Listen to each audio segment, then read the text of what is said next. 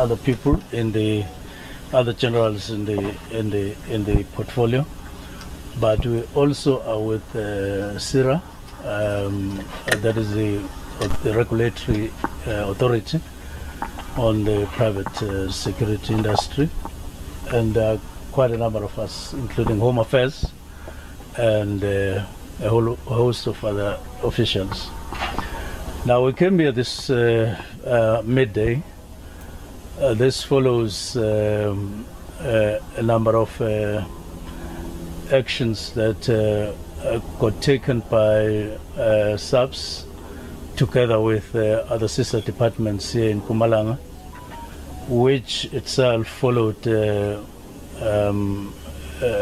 reports and investigations that sprang from a number of pointers that there were issues here where we are that required to be investigated. Reports came from various sources and got compiled, further investigation. The action was that the people who are on the spotlight of all of this needed to be arrested, and they then got arrested, all 95 males from Libya, and they're in police custody as we speak. And that means that we are then going to follow due processes. But we decided to proceed after getting this report to the camp itself. We're from there at our back. What we've seen here inside confirms what is contained in the reports that were presented to us. Now, these things point to a number of issues that we are focusing on following the arrest.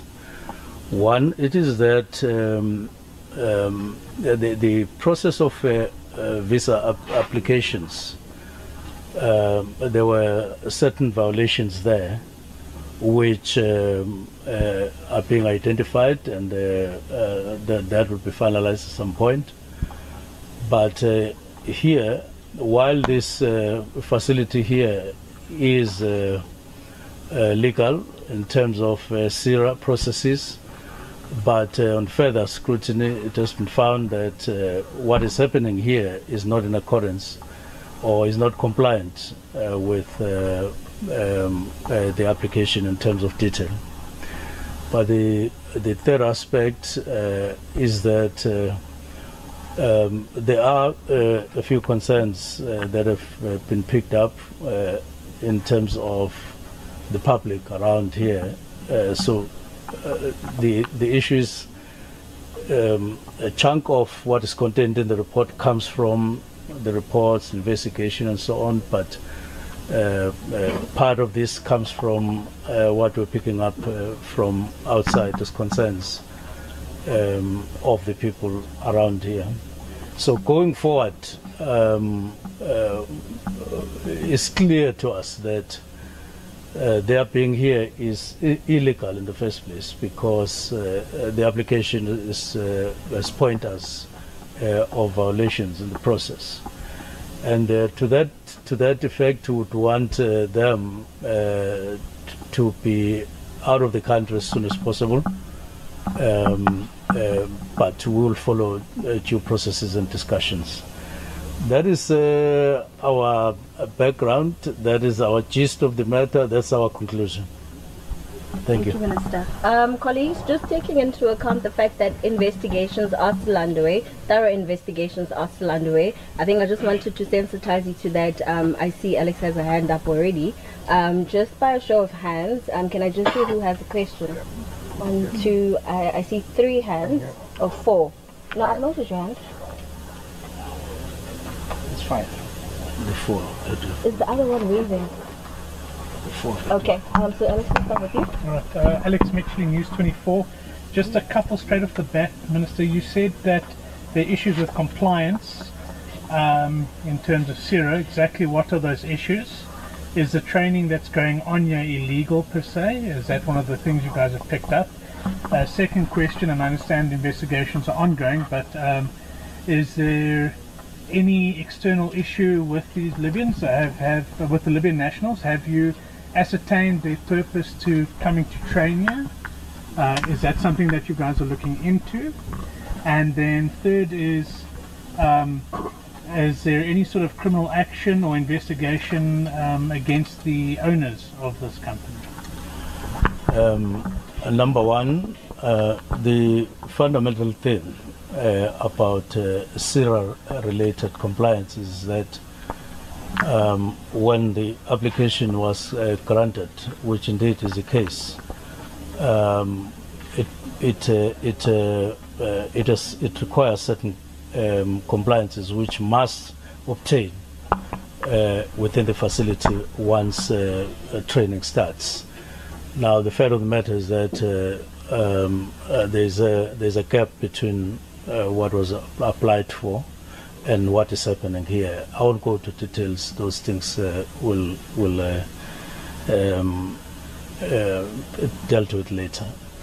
Now, on the issue of Libyans, I wouldn't want to say quite a lot, except to say that they are in police cells at the moment, and we're doing due processes. But we know that they are from Libya, all of them, and we'll hold it at that for now. On the issues of criminality, that one, they have been arrested, obviously for reasons, but those reasons are still going to be probed further, and other processes will follow. Mnchunu Sadika from the Star newspaper.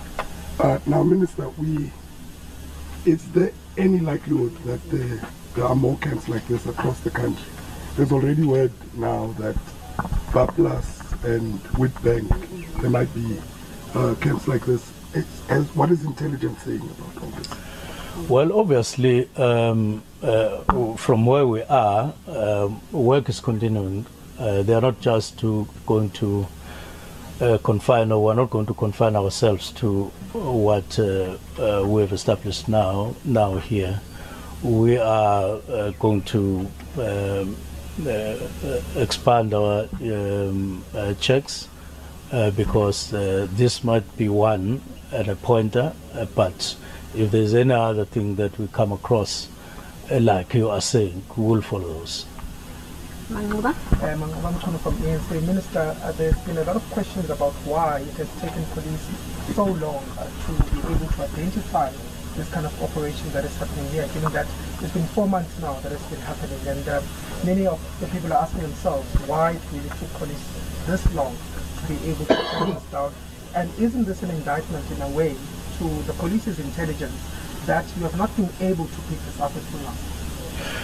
Well, the 4 months that you are talking about include information coming to the fore for the first time by the very same law enforcement agencies you say they delayed.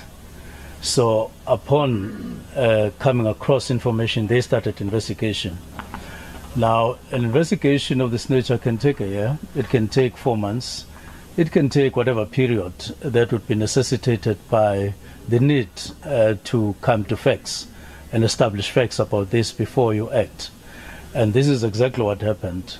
Upon picking up information, an investigation started, and it involved other agencies and departments.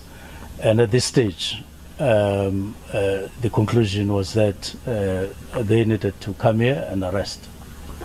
And I do want to say we commend the actions that have been taken, especially because in the main we're here to address what might be anxiety in South Africa at the moment about what has been discovered here, and to say that this is exactly what we are saying, what has been discovered here, and those people who are the subject are in police cells. That should go a long way to bring about certainty on the matter, because these people, all of them, are in custody.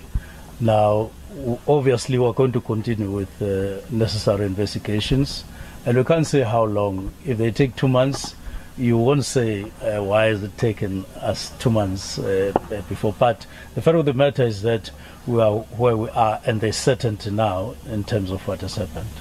Do you want to start? What concern does it bring?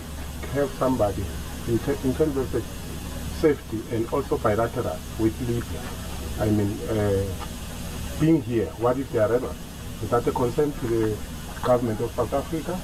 The second thing would be, there's information that this community nearby, some people have been abused, maybe sexually some, telling that the people look like Indians or Chinese, which might suit description of the particular people who have maybe arrested.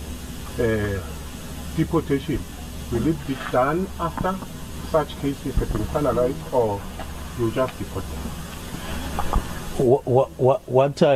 In the 4 months from April, part of what has been established are those concerns from the public on issues relating to what you're saying right now. So it's part of the report. And we've already said those matters and any other violation are part of an investigation that, investigation post the arrest. So the